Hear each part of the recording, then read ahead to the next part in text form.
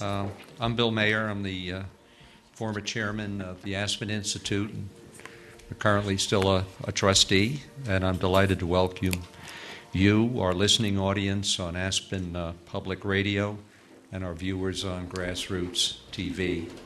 I want to thank Tom and Bonnie McCloskey for sponsoring the McCloskey Speaker Series. We've had a great summer, and we look forward to many more years of the Speaker Series. What you're looking up here with the three of us is family. And it's not that we all grew up in the same household, but the interlinking between us. I've known Peter Reiling, the Executive Vice President for all of our leadership programs and seminars at the Aspen Institute for 20 years. I was on his board of directors and on his executive committee when he was the chief executive of a company called TechnoServe. And we were driving in northwest Ghana in probably 1999. Something like that. When I convinced him to take what we call here the Aspen Executive Seminar. He took it, he changed the way he thinks, and when we started the Henry Crown program, Peter was in the second class of Henry Crown Fellows. And as part of his community project, he started the leadership programs we have in Africa. We now have over 12 leadership programs with 1,000 fellows from 54 countries, literally all over the world. So it's quite a remarkable achievement. And what Peter is doing, I think, is as much a passion of life as it is a job. And to his right is, of course, Jacqueline Novogratz, our speaker today. I met Jacqueline here in Aspen about 6 years ago, sat next to her at lunch at the Meadows. Had not known her at all. We started talking. Turned out she was a new Henry Crown Fellow and was nice enough to ask me to be her mentor. So I was fortunate enough to be a mentor to both Peter and Jacqueline. And part of my other life is I'm still the chairman of the Board of Overseers of the Henry Crown program. So that's why I decided we're family.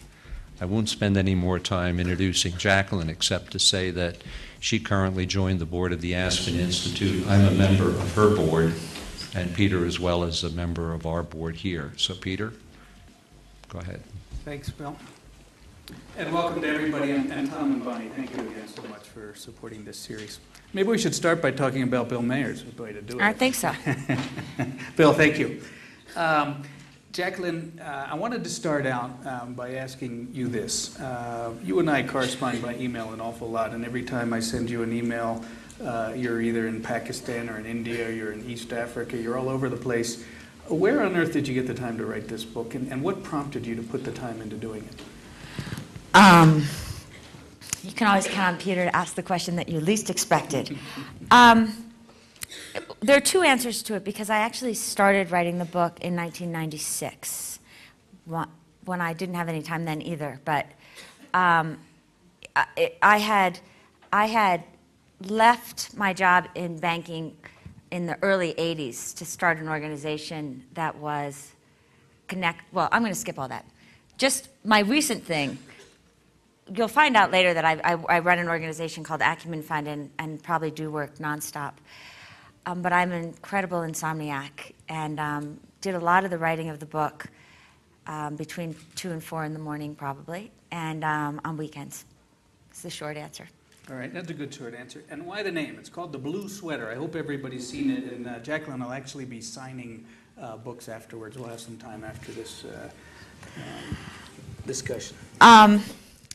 The Blue Sweater, because so much of the book is about interconnectedness, and it's the title of a story that occurred to me starting when I was about 10 years old, and my favorite uncle, my Uncle Ed, gave me a blue sweater that had zebras running across the front and Mount Kilimanjaro right across the chest. And I loved it so much that I wore it all the time, including into my freshman year of high school when my adolescent curves were filling out the contours of certainly the mountains differently. And so I've said this many times, but I really do believe that there's a a precise moment in an adolescent girl's life of complete and utter mortification. And mine was one day in my freshman year of high school when my high school nemesis yelled across the hall where the football players were all standing that the boys didn't have to go skiing on the mountains anymore, they could just use my sweater. And I thought I was going to die 1,000 deaths, ran home. My mother and I ceremoniously dropped this sweater into the Goodwill, and I thought I would never have to see it again, and berated my mother for letting me wear this horrible rag, ever. And I forgot about it until 10 years later when I was jogging through the hills of Kigali, Rwanda, and lo and behold, I see 10 meters in front of me a little 10-year-old spindly boy with toothpick legs wearing my sweater. And I, being a frenetic type, I ran up to the child, grabbed him by the neck, turned the collar, and my name was written on the tag of that sweater. And so it was one of those, if not a life-changing moment, a moment of revelation that I was certainly in the place I was supposed to be, and that in truth we are all interconnected, and that our action and our inaction can impact people we might never meet or never know all around the world every day of our lives. Thanks. For those of you who haven't read the book, I really do recommend it. It does a really remarkable job, I think, of showing what almost seems like the inevitability of the creation of the Acumen Fund. And I wanted to take some time this afternoon to sort of retrace some of those steps. So you started out your career as a banker with Chase Manhattan Bank, right? And you ended up in doing some work for them in Brazil. And I think it was there in Brazil that you suddenly decided maybe this isn't where your passion is. Tell us a little more about that. Yeah, I mean, part of me loved banking. I loved this idea of using money to invest in dreamy-eyed entrepreneurs that were building businesses that created jobs. But I was working during the Latin American debt crisis of the early 1980s. 82, 83, 84, mostly in Latin America. And so my experience was of writing off hundreds of millions of dollars of loans, often made to elites that almost immediately upon getting receipt of the loans were sending the money into the Cayman Islands or somewhere offshore. And yet recognizing that low-income people weren't even able to go into the doors of the banks.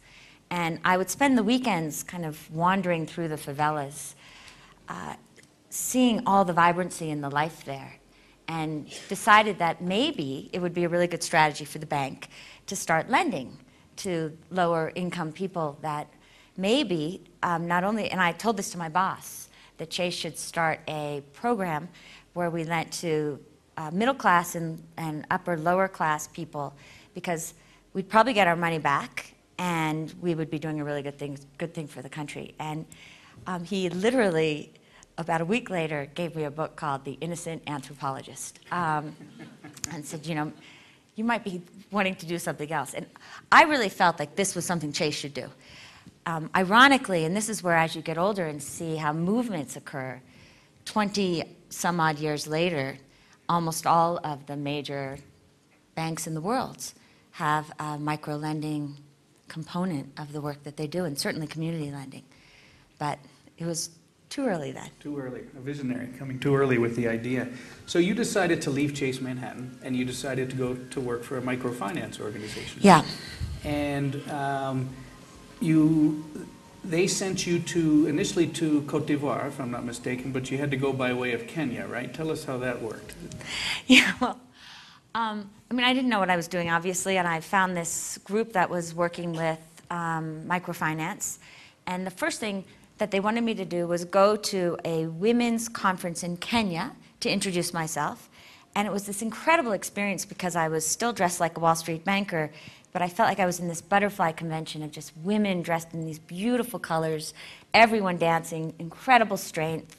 But not really aware until I met them the next morning that they did not want me to be the representative, which was the job that I was taking in the Cote d'Ivoire.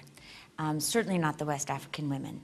They felt that I was white, I was American, I was too young, I was not married, I had no children, I didn't know French very well, and I certainly didn't know Africa. There was not a single qualification that they could see in me that would bring any credibility to this really plum job, because I was given a fancy office in the African Development Bank. And so the women collectively made it known in no uncertain terms that they didn't want me to be taking this job. I had, in a completely cavalier way, left Chase. I had been offered by the COO of Chase, because despite my idealistic tendencies, I was actually productive. And so he had given me this big job offer that my parents thought was a lifetime opportunity. And I had told him that I couldn't take it because I had to go save, the world, starting with the African continent. And there, within my first 48 hours, I was rejected from the continent. So it was a quick wake-up call for me. But you finally made it to so you went to Kenya, you made it to Cote I went to d'Ivoire. Kenya, and the leader of the organization in New York said, let's just wait, and people it will become fine. We'll just keep to the plan. People will decide that they like you. But we didn't really do anything proactively to make that happen. And I just kept thinking if I willed it enough, it would happen. So then I arrived in the Ivory Coast, and again was met on this steamy hot day, 110 degrees. And at that point, now the Abidjan airport is quite nice, but then I only had 2 boxes of possessions to my name at the time, and of course a guitar. But the guys ripped open my box with knives and threw all my belongings on the ground, and I finally make it through customs, and these 3 women said, we don't want you. And that was the entrance to...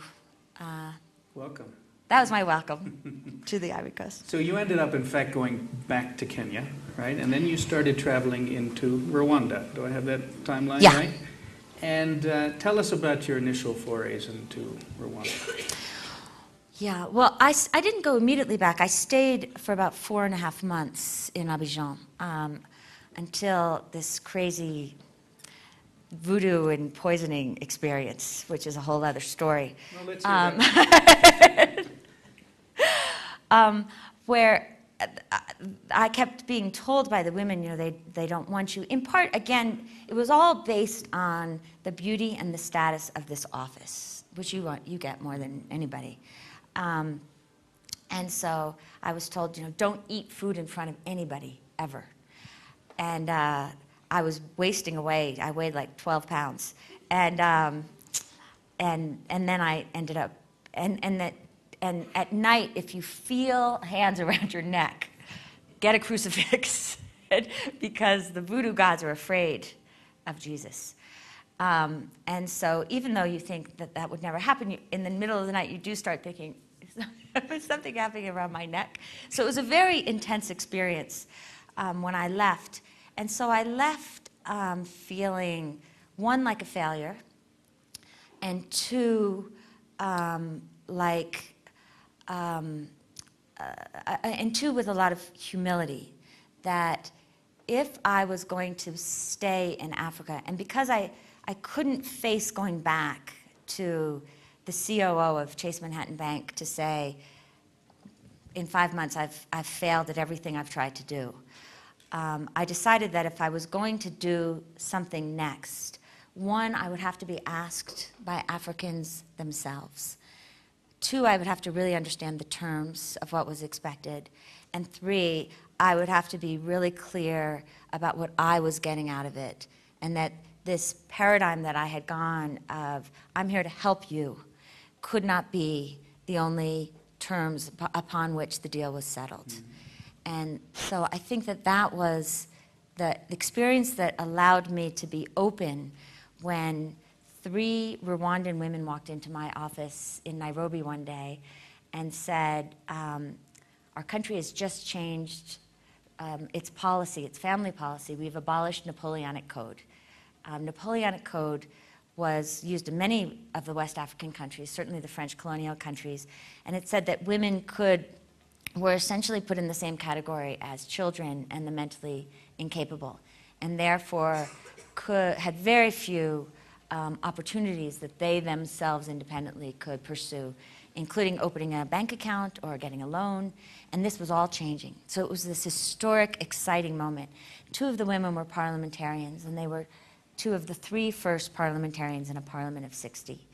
And would you come to our country, and would you spend about 3 weeks doing a feasibility study of what it would take to build a bank for women? And I immediately said yes, and I think a part of me knew that I was not leaving until we had built that bank, but that's what. Did you build it? And we built it. And so you built that bank, and then one of your clients that I think I have this right, that you talk about in this book, is the famous Blue Bakery. Yes. Tell us about the Blue Bakery. Well, it wasn't actually a client. It was, we started lending in the market, and one of the things that you see in microfinance, we still see it today, and it's an issue with microfinance today, is that most of the businesses that we were lending to employed 1, 2, at most 3 people, usually a woman and then her 2 kids. And so I thought there had to be ways of creating businesses that actually employed people.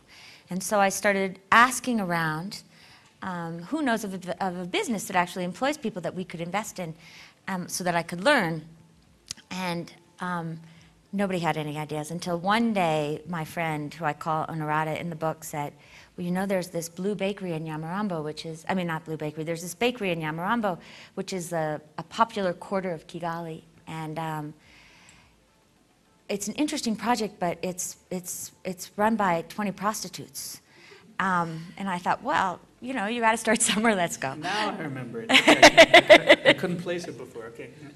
And so I really didn't know what to expect, but we drive up and I go in, and there are, it's kind of in a hovel of a house, and inside are 2 long wooden benches in the front room, and these 20 women sitting in gingham, green gingham smock dresses like this.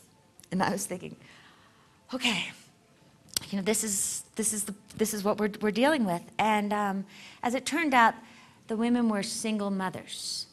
And so I learned very quickly the power of language and how we use it to make others little and insignificant and marginalized.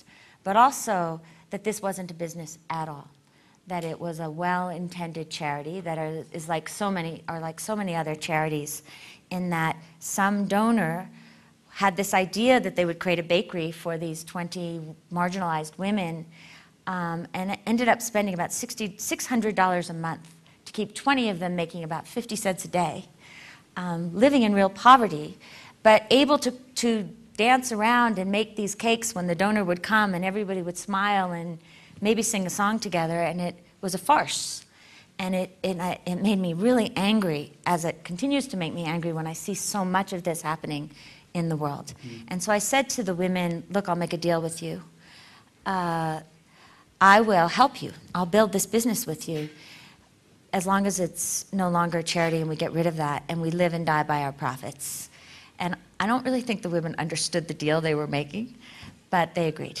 And I certainly didn't think that I was going to start another business while we were starting the bank, but it felt like the only thing I could do. And the Blue Bakery ended up doing quite well, right? Yes. Linda, you would be proud. We cornered the snack food market in Kigali. It was not without its bumps in the roads. You know, at the beginning I was really nice, and the women started stealing blindly from the bakery, and then I got really tough, which was really about mutual accountability. What I learned later was that they were testing me, and I actually passed that test. And we got to a point where they were making between $2 and $3 a day, which was at the time 2 to 3 times the national average was $1 a day. The average income was $112 a year in Rwanda at the time. So suddenly these women had economic resources, and suddenly I saw how dignity is so much more important to the human spirit than wealth, that they were able to say no for the first time in their lives. And it was incredible. And we were quite famous in Kigali because there were no snack foods. And we went from making little waffles and samosas, and I can't cook a thing in my life. So I take no credit for the culinary aspects of this, but they went into banana chips and cassava chips and potato chips, and any kind of chip that could be made, we made. peanut butter, and and the women would walk into these little stores throughout Kigali and see the products that they had made and packaged, and it was incredible. So tell us a bit about what you learned from the Blue Bakery that then informed what you do today.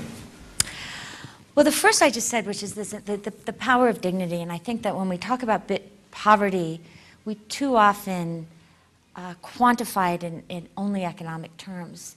And what it means to be a full human being has as much to do with our desire to be seen, to be known, to have choice, to have opportunity, as it does to have money and things.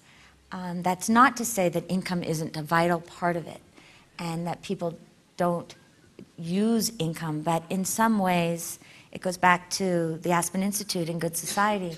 It's income as means to something else. And it takes a very little bit of money combined with choice and opportunity to equal a lot of happiness. And so that was the biggest lesson. Two is that we talk all the time about give a man a fish or teach him how to fish, but what we miss is that a lot of people know how to fish, but they don't have access to markets, and certainly marginalized people don't have access to markets, and many people don't know how to market.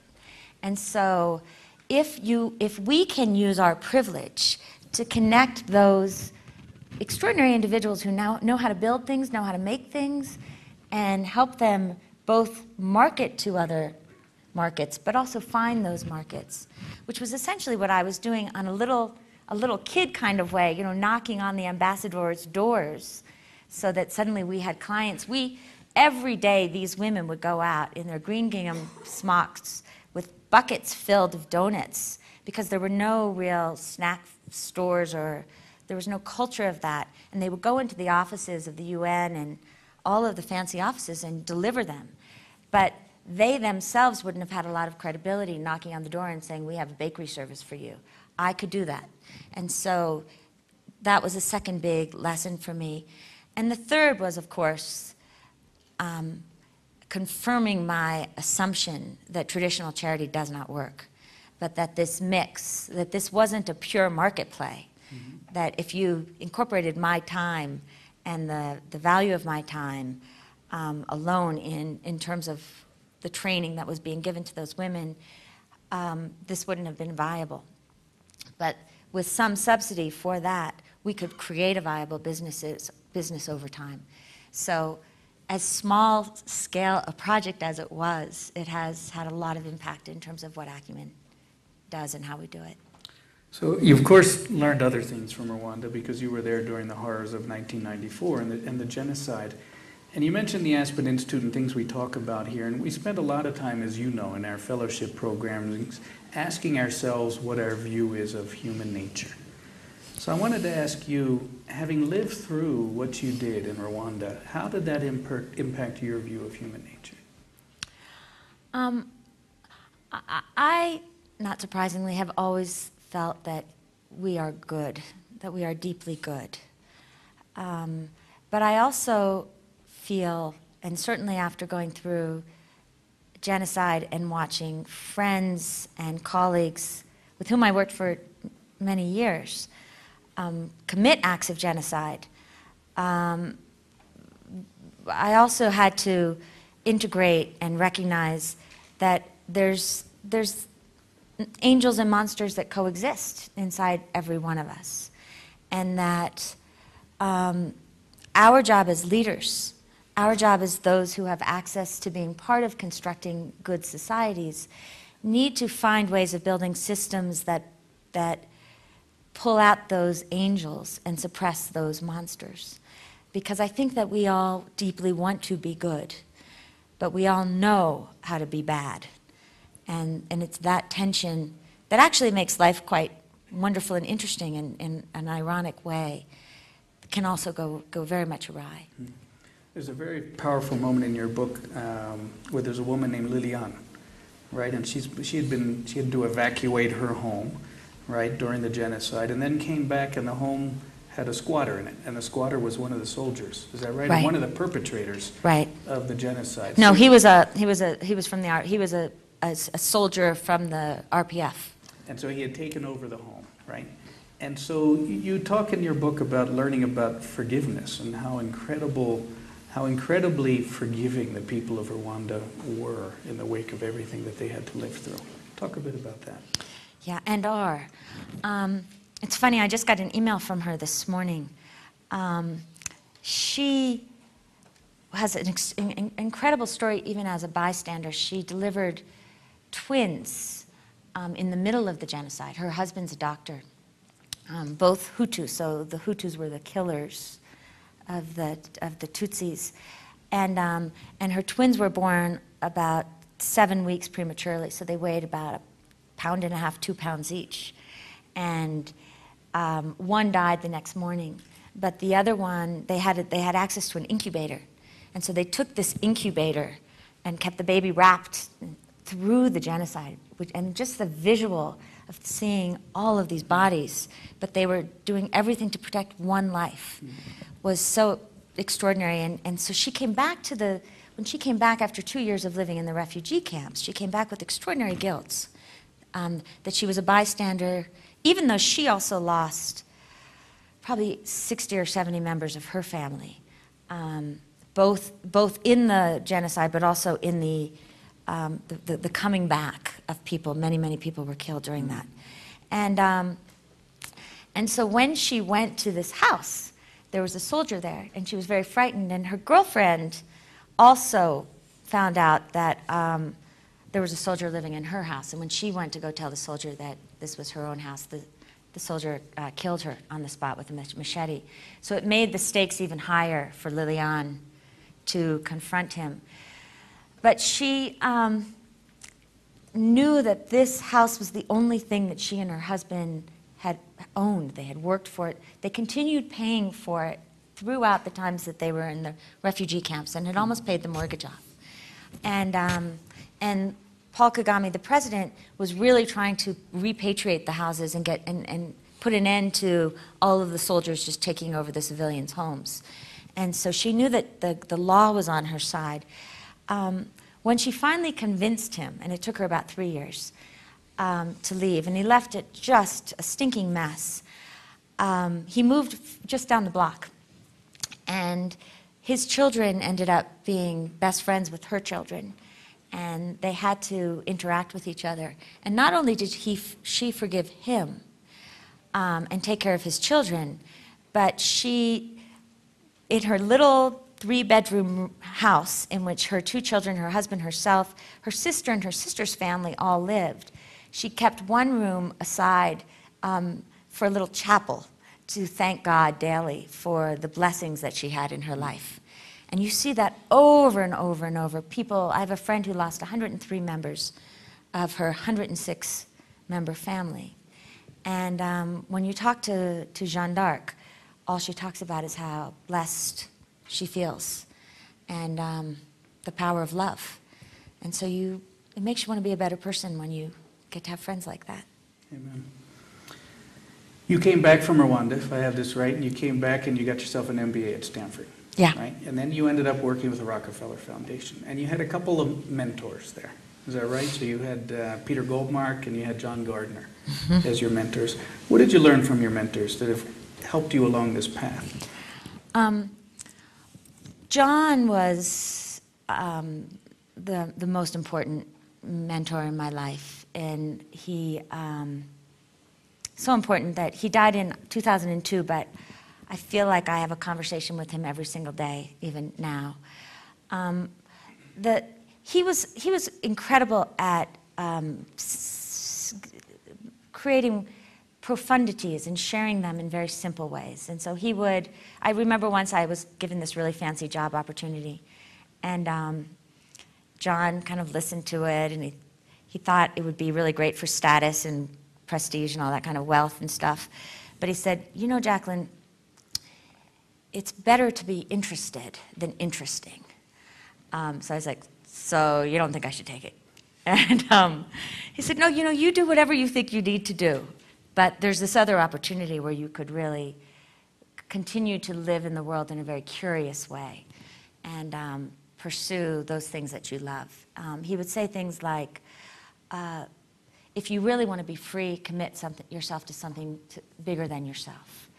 And he had a way of pushing you that was both loving but also very forceful. And in fact, one of his other favorite sayings was, sometimes you just have to push the inevitable. Mm. And so I think, what would John do all the time? Peter was much more about be unafraid, go for the biggest things. Think about what are the ultimata that the world is facing, and it is up to you personally to go and try to fix them. And it was that unabashed joy at taking on the biggest projects possible that I think Peter infused me with, and he still does. He spoke to our Acumen Fellows last year, and it was fun to watch him with that same unbridled energy. So you had another mentor at the Rockefeller Foundation, and that was Gordon Conway, right? And he was critical in giving you the time to think through and develop the concept for Acumen. Tell us a bit about that. Yeah, I had gotten really frustrated with traditional philanthropy. I had found it highly unaccountable. I had found it too much about feeling good rather than really focusing on what's working. Not enough talk about what our failures are and how we're learning from our failures. And it was in the middle of the dot-com explosion where the private sector was changing in such exciting ways. And I thought it was time for me to go back to the private sector. And so I told him that I was going to do that. And he said, you can't waste 20 years of building a platform of learning to just abdicate. Instead of going to this place that you now see as really shiny, why don't you take this moment to reinvent philanthropy and what it should look like? And the gift he gave me was 6 months, which I ended up calling my mucking around period, which is a 6-month period where I just talked to all the smart people I could find in the world and threw spaghetti against walls, had informal focus groups, and came up with the idea of Acumen Fund, which in a funny way was always brewing inside of me, but needed to be pressure tested and made better by many people that I feel lucky to know. You just touched on something, which was your discontent with traditional philanthropy. I would gather in this room here today we have lots of people who are involved with philanthropy. What sort of advice do you have for people who are involved or thinking of getting involved in philanthropy to address global poverty? The first piece is to know clearly the problem that you're trying to solve. And connected to that is when you're looking at a leader in whom you're thinking of investing, make sure that they know clearly the problem they're trying to solve. Because one of the things I find most often is that people say, well, I really care about the environment. But what does that really mean? What problems are you trying to solve in environment? And when you talk to leaders of organizations, their mission might be, we want to make the world a safer place. Well, that's a very big mission plan to create a work plan around.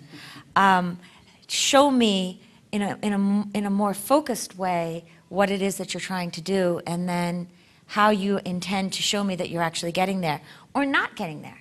The second is we don't build businesses with, certainly at the beginning, we don't build businesses with very small donations that are focused on one specific program area. We build them by focusing on by bringing in investment capital to allow an entrepreneur to build the business that they're trying to build. And we need more of that in philanthropy. We need more general operating money to allow entrepreneurs to actually build organizations over time. And I think that that's another big piece. And the third is get involved. Don't just be passive, but know what it is that you're doing, and create a conversation that's open enough that the leader or the entrepreneur, the president, feels confident in telling you what's not working so that you can help them fix it. Because too often I think the power dynamic that occurs is that we don't tell each other the truth, because I, as CEO, want to make sure you're happy. But I certainly have learned through Acumen Fund that people really appreciate when you talk about what's not working, because then it's a show of respect. Probably just as the women at the bakery wanted to make sure you were happy in the beginning, rather That's than right. sharing what the challenges were. That's right. So you're very clear in the book about your impatience with traditional philanthropy, but you also talk about foreign aid, and that you're impatient with that. And this is really what led you into Acumen. Talk about that. Well, it's the same principles with foreign aid. I was 10 days ago, I was in Pakistan, and I had a long conversation with Ann Patterson, the ambassador, who's just wonderful. And she's there. We've been talking about Acumen Fund and whether we would ever take foreign aid, because the United States has just committed another $1.5 billion a year to Pakistan. And I said, Ann, we gave $11 billion since 2001 to Pakistan, and I'm not seeing a lot of progress. In fact, I've seen the resurgence of the Taliban, increasing levels of poverty, a widening gap between rich and poor in a very frightening way. And in terms of the U.S. brand, you can't even imagine what it's like to get into the embassy. Well, you can imagine. You have to go through 5 or 6 guards and leave your passport and essentially your life at the front door just to get in. And the young woman who's just brilliant and wonderful, probably 33 years old, married, who escorted me to meet the ambassador, said, "You're so lucky you get to go all over the country. I've only left the compound 3 times in the last 4 months." And I thought, this is not Americans interacting with Pakistan. And so when I had a long talk with her, we talked, and I think that there are no secrets about what's wrong with aid. It tends to be top-down. It tends to go through governments, which leads to a lack of accountability. It tends to be run through very well-intentioned civil servants who aren't necessarily builders. So they're not investing in ways that actually help people build companies and organizations. And certainly in countries like Pakistan, where there's not a lot of trust, it tends to go to what's informally known as the Beltway Bandits, U.S. agencies that are very good at coming into countries and building projects, but then leaving. And so they don't have that long-term rootedness in country. And sometimes they're forced to use U.S. suppliers rather than Pakistani suppliers, or whatever country, pick your country. And I think it's changing, and certainly my conversation with Ambassador Patterson felt to me like there's a real desire for that change. But certainly for Acumen Fund, it's very clear to me, what some of the pieces are that would need to be put in place for us to interact with aid.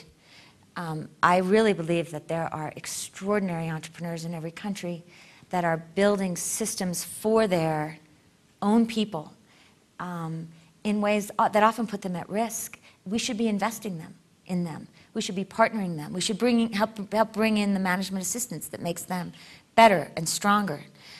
And then we should be celebrating them in a really great way. That creates brand and partnership that's real. That's not, we've just built this well for you, and here's the helping hands. That doesn't create brand. Real relationship, real partnership. And one of the things that's been so thrilling and exciting in Acumen Fund, and when we work in a country, it's really important to me that we raise money in a country, because when there's no longer the developing world and all the people are poor, and the developed world where all the people are rich. We are one world, and we all have elements, and Katrina showed us that we have elements of the developing world in the United States, and wealthy Pakistanis and wealthy Indians and wealthy Kenyans are as wealthy Americans. And so we raise money from the wealthy Pakistanis. And when I was just there, we had a book reading and community event, and about 350 Pakistanis came. And it was so exciting to see the pride and the determination to make things work, because they were investing in their young Pakistanis. And they were amazed that these young people who have Harvard MBAs have come back to work with low-income farmers to try to figure out how to make drip irrigation work so that those farmers can change their lives. And that's where I think America has a unique opportunity that we haven't taken full advantage of yet. You know, I realize we're this far into this discussion, and I haven't asked the question. So in your elevator pitch, how do you describe the Acumen Fund? So we're probably throwing around the name, the Acumen Fund here, and there's probably lots of people in the room who don't, unbelievably enough, know about it. So what is it? And everything that is built up in this book is really about the inevitability of creating an organization that builds on all the lessons you learned. Tell us what the Acumen Fund is and why it's different.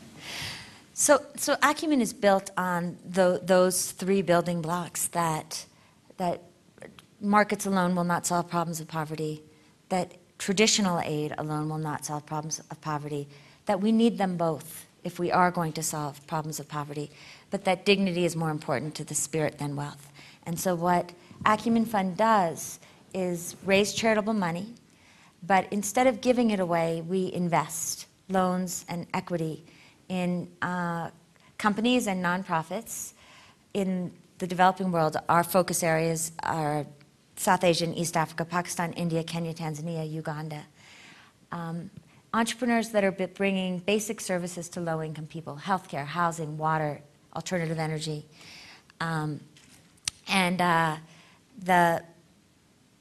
What we hope to see are models, that we're a laboratory of models for what it takes to bring affordable basic services to low-income people so that they can access them and so that they can have choice and opportunity to change their own lives.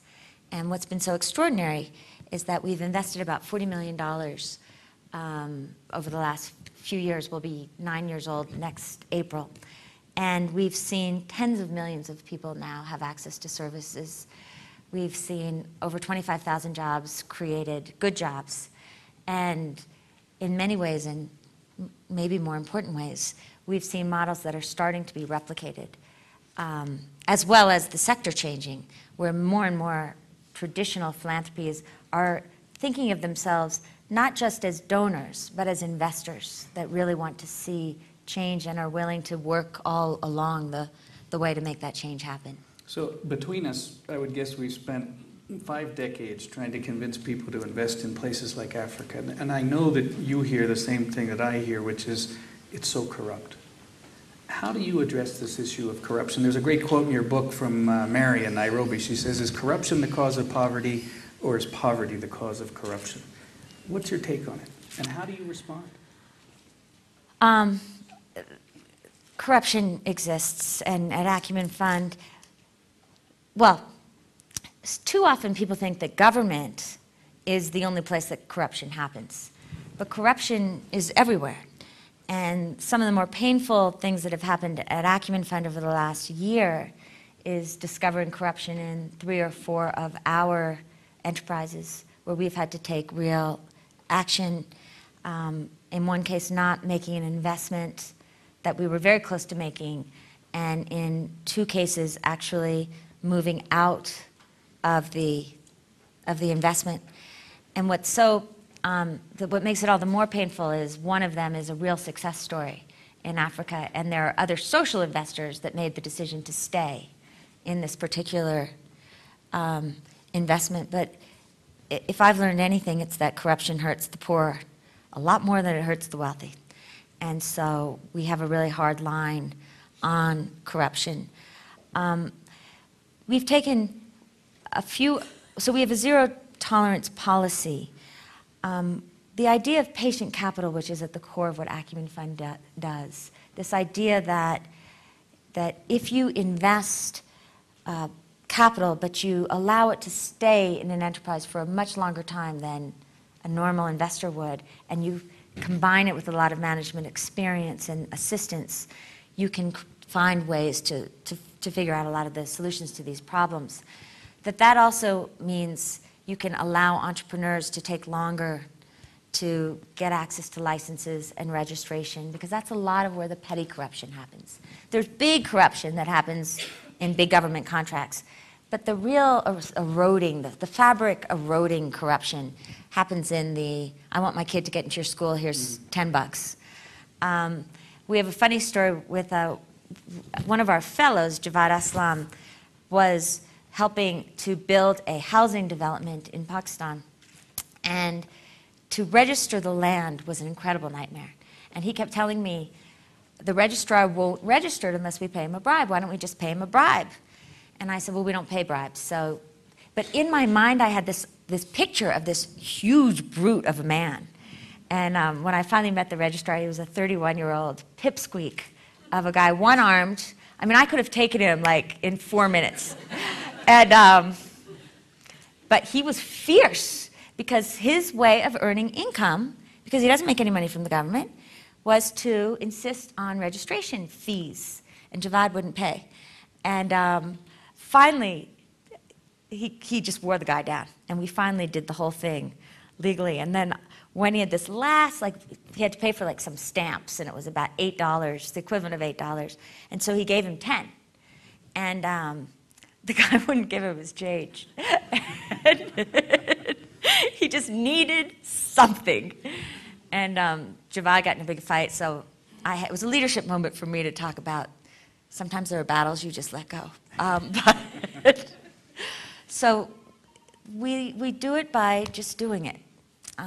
My hope is, and this is one of the reasons that I really think it's important for Acumen Fund and funds like it to get large, is that the more visible we are in all the countries in which we work, the more this anti-corruption orientation becomes considered the way that business should be done. And my optimism comes from seeing many young entrepreneurs that are just sick of seeing the bribery game and refuse to play it. And so finding those like-minded souls becomes really, really important, and this is where Crown and AGLN comes in. So we have an entrepreneur named Shafi Mathur who's started an ambulance company in India, and the ambulance system around the world, but certainly in India, is completely corrupt. You cannot get an ambulance unless you bribe someone. And so, and in Bombay, the system is so broken that despite the fact that 17 million people live in the city, until 1298 came along, there were only 70 working ambulances, none of which had the necessary medical equipment that we would expect. And so Shafi, after almost losing his mother, he comes from a wealthy Indian family, decided he was going to create a better ambulance system. And so the model is built on no corruption, a sliding scale pricing system, because the ethos is service for all. So if you're taken to a hospital, you pay. If you're taken to a free public clinic, it's free. And a lot of the revenues come, because he's a great marketer, from advertising corporations on the side of these bright yellow taxis. And he's had a lot of threats to his life. Police have stopped the ambulances on the way to hospital to try to get bribes at that point. And they have let the police follow them, and then they've taken the police to court. I mean, they're really out. But what happened was, in the terrorist attacks in Bombay last November, the first responder, and in many ways the only responder, was 1298 ambulances. And for me, being in New York at the time, watching CNN coverage of it, the only ambulances I saw were these bright yellow 1298 ambulances. And we'd only started this company with 1298 a year before that. And it was that moment of, oh my God, you know, you really can change systems. You really can. Mm-hmm. The Indians saw that as well. And in fact, they got 125 people out of the hotels while the terrorists were in the hotel. So you talk about brave young guys, no bulletproof vests, just pulled these people out and saved their lives. That changed the whole game for 1298, and they've now turned into a private-public partnership. They've won contracts in 4 states across India, and are starting to, they're on their way to becoming the biggest ambulance company in India, which is a really big deal.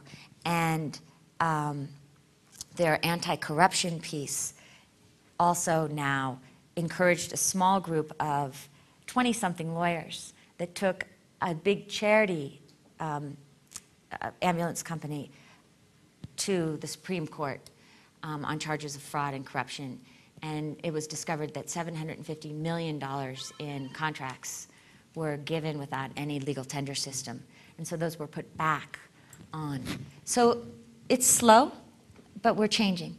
And just because there's corruption does not mean we shouldn't go work, because that's how we're going to make it the change. That's right. You know, we started about 10 minutes late, so I'm assuming we got about 13 minutes to go, if that's okay with everybody. And I wanted to give people an opportunity to ask questions. I'm going to ask one or two more, but if anyone does have questions, we have microphones on either side. Jacqueline, I want to take advantage of the fact that you and I are both Henry Crown Fellows, and I'm now running the Henry Crown Fellowship Program. Can you talk a bit about how your experience at the Aspen Institute with this fellowship program has impacted your leadership, if at all? Oh, I think on many, many levels.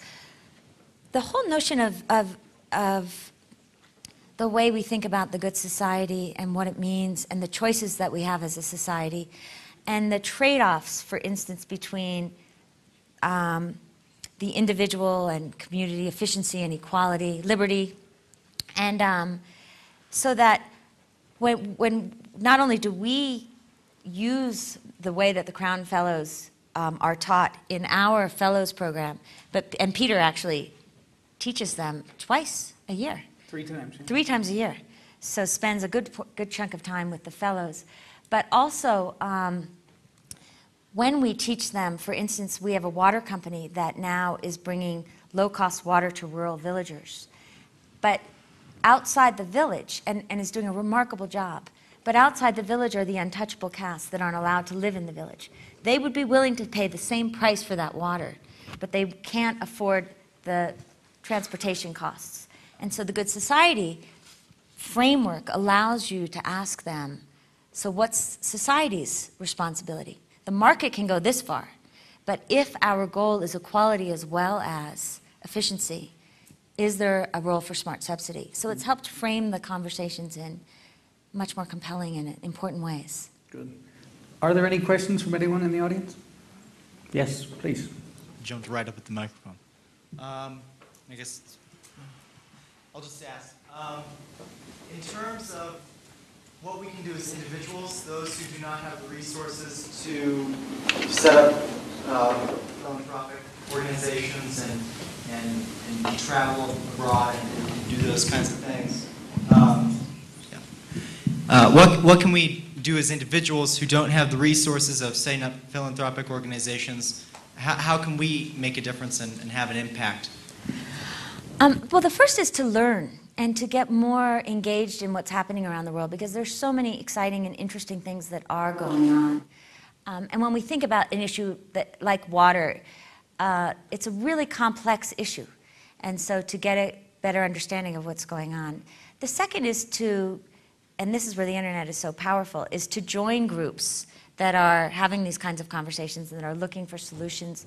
There's a young professionals group that has started in New York, and they get together to learn about the issues that we're working on. And one of the things that they've decided to do was have a photographic convention where they would auction off photographs, and they raised $25,000 on their first night. So exciting to see. We didn't do a thing. And so I think that there are also ways of building groups that are about supporting an organization that is doing this work.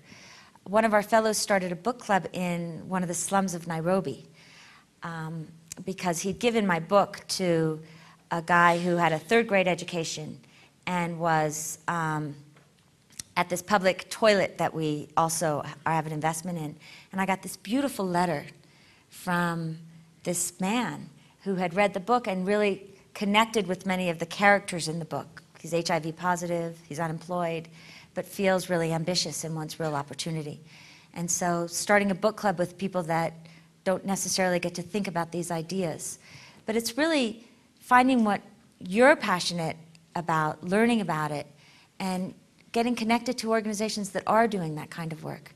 We need all of these organizations, and there's so many around the world, need you. Other questions? Yes. I have a perception, and it may be inaccurate, that property rights and legal systems are often a problem in some of the countries that you're working in, like most of those countries. But you talk about all these projects as companies. Are we wrong to think of it as a company the way we think of a company that's owned by people? Or how does that work when the public press seems to indicate that property rights and legal systems have a way to go in these countries? No, these are real, registered, private companies that we hope to take some of them public. In fact, and there's an extraordinary array of these kinds of companies, the ambulance company being one example, where these entrepreneurs may end up making money out of this public service that they're providing. And what starts bending the mind about how the world is changing is that people are now donating ambulances to this private company because they see that this company will really make it work, whereas some of the organizations to which they've given them before were failing. So these are real companies that, if they're profitable, and some are profitable, pay taxes. But their clientele, for the most part, makes $1 and $2 and $3 a day. In some ways, maybe one of the most extreme examples is a nonprofit called Jamii Bora. And it's located in the Kibera slum and the Mathare Valley slum outside of Nairobi. And it's connected to, it's been working for about 11 years with rag pickers, prostitutes, really the poorest of the poor in Nairobi. And it decided that one of the biggest things was that poor people get stuck in slums forever.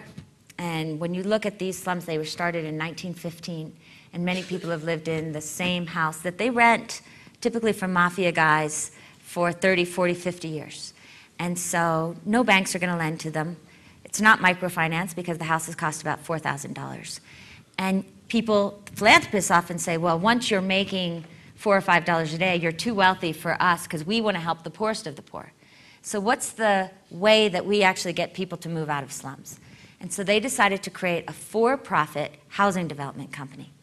And we put in $250,000 loan to this company. And I went, because so many people had said to me, well, Acumen's not working with really poor people because you're supporting this for-profit housing development company. And so I went back into the Mathare slum to see who these customers were. And my favorite person that I met was a woman named Jane, and she was very beautiful, about 32 years old, and kind of reminded me of Audrey Hepburn. And I asked her what her story was. And she was living in this slum where you literally had to walk through raw sewage. And it's famous for what's called the flying toilets, where because there are no accessible latrines, people defecate inside their homes on paper and then they throw it. Now you imagine living there for 50 years, and the alleys are literally like this wide. And so, but you meet people with just such grace and such composure. And so I asked Jane what her story was, and she said that she had, when she was a little girl, she really wanted to be a doctor when she grew up. But her mom was a single mom and couldn't afford to send her to school. And so her other dream was to marry a really good man. And so she did when she turned 18. By the time she was 20, she had 2 babies, and the guy left her. And so she didn't know what to do. She was in the slum. She had a 3rd grade education. She became a prostitute. She did it for about 7 years. And in 2001, she hated her life, felt very ashamed. She heard about Jamii Bora, the nonprofit, and she wanted to get a loan. To get a $50 loan at that time, you had to raise $50 yourself. It took her a year to save up that much money, but she did. And she bought a sewing machine. And then this is where it gets connected to the blue sweater, because she ends up going to the very same market where my blue sweater probably went through and buys ball gowns that have been discarded by people like us and end up in this African market. And she repurposes them for First Holy Communion dresses and Sweet 16 dresses, because she gets that really low-income women want their daughters to feel like princesses too. And so I said, I want to watch you sell those dresses. And I wandered in the streets with her. And she's a hawker. That's how she sells it. And the women come by and she negotiates the dresses. And it took her 7 years, but she saved the $400 to put a down payment on this house that she's about to move into. Now she's moved in. It's about an hour outside of Nairobi. And I said, so what's happened to your dreams? And she said, you know, in some ways, my dreams don't look like they did when I was a little girl, but in other ways, they've all come true. She said, because when I was little, I dreamed that I would marry a good man, but what I really wanted was a loving family. And I have 3 children, and I love them fiercely, and they love me back. And she said, and I thought I wanted to be a doctor, but what I really wanted to do was heal and serve. And in 2001, I also found out that I was HIV positive. And but I've been on antiretrovirals ever since. And I feel so blessed that I'm so healthy and I've done so well in my life that twice a week I volunteer and I talk to HIV patients and I tell them, you are not dead. And because you are not dead, it is your duty to heal and to serve and to give to others. And she said, so maybe I'm not a doctor, because doctors, they give out pills. But maybe I'm better, because me, I give out hope. And you listen to a woman like Jane, and you think, we have got to redefine, again, what we think about poverty and how we think about investing in those places that are too often forgotten because we put boxes around them, and they're either too rich or too poor or too corrupt, but instead, look and find where the human spirit is dying to thrive and can thrive if just given a little bit more potted soil, but with that right balance of accountability and love. One of my favorite quotes is from Martin Luther King, who says that love without power is anemic and sentimental, and that power without love is reckless and abusive. And I think that if there is any quote that embodies certainly what I've learned in my life through Rwanda and genocide and everything at Acumen, it's that we need to have the courage to walk through the world holding boldly both love and power and working from that place. Thanks. Tom and Bonnie McCloskey, you've been so generous to the community through this speaker series. Jacqueline, you've been so generous to this. Thank you all.